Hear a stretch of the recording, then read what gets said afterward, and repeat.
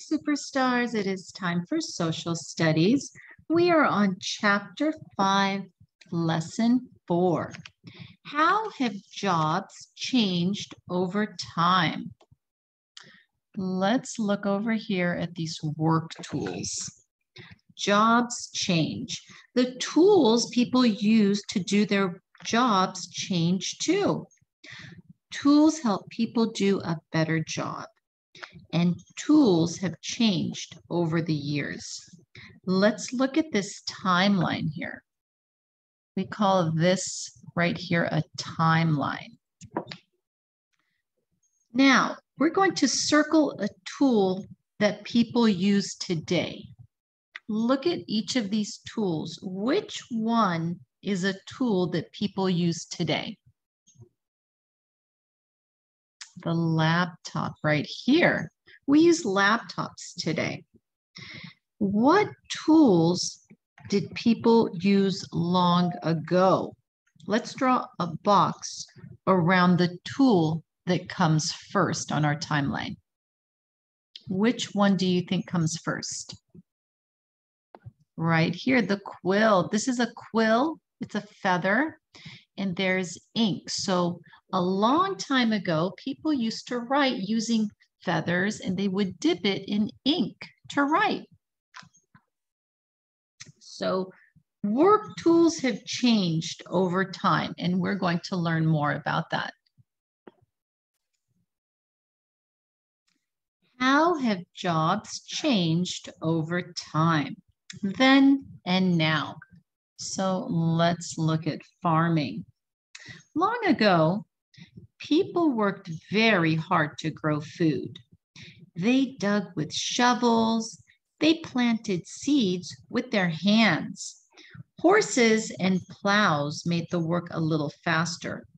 The plow broke up the dirt. So look at this picture. This is how people used to farm. So they had the horses pulling the plows, and that would help to make the ground softer so that they could plant. It broke up the dirt. Let's look at this picture over here now. Today, farmers use tractors that dig up the ground, and they use machines to plant the seeds. Technology makes the work easier and much faster, but the farmers still work hard. So we can see how farming has changed.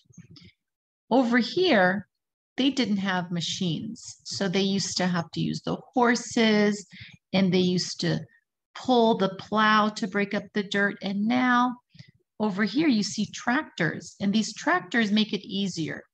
It's still a tough job, but technology is helping make things easier.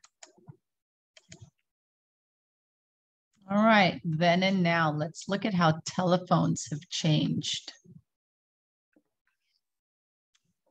Let's look at this first picture over here, right here.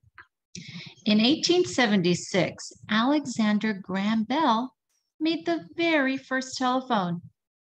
The telephone let people talk to each other from far away. They could use the telephone to get and give information. Telephones long ago were big, and a cord connected the handset to the base. So look at this one right here. That was one of the first telephones. Then we had telephones like this, but they were all connected with a cord. So you had to sit in one place. You couldn't get up and travel and go in your car. Now let's look at this picture over here.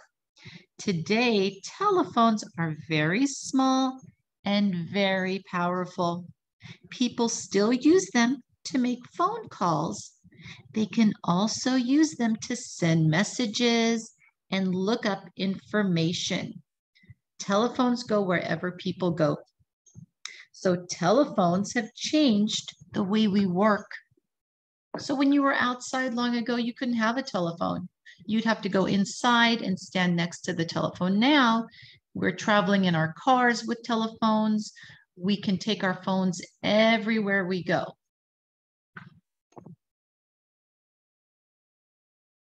So let's look at how our jobs have changed over time and things that we do.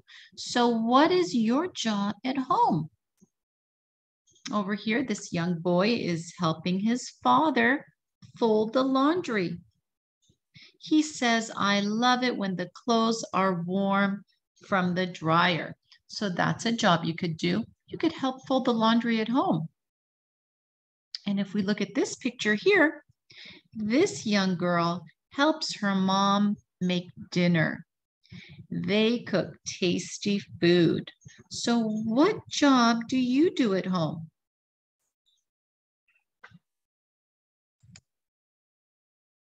All right, let's look at this page right here, page 146.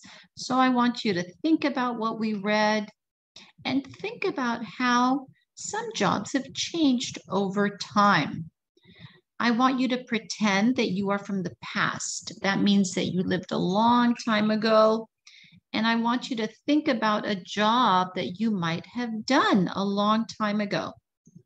Then you're going to draw a picture to show the job that you did in the past or a long time ago. And I want you to label it and tell me, what is that job that you did a long time ago? All right, superstars, you're doing a great job. Until next time, have a wonderful day. Bye.